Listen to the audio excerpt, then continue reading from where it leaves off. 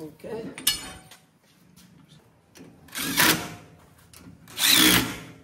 All right, so we're just gonna put it on here like so. You see mesh got the cheetah pipe to hold against it.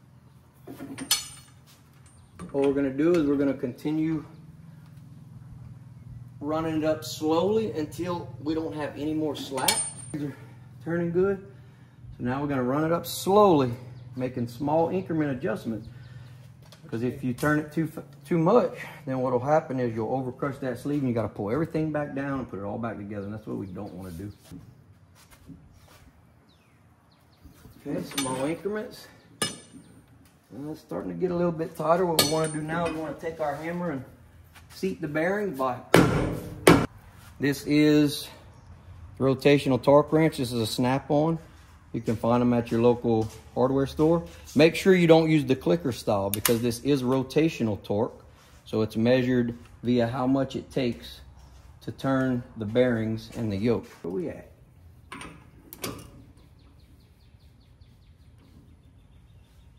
All right, looks like about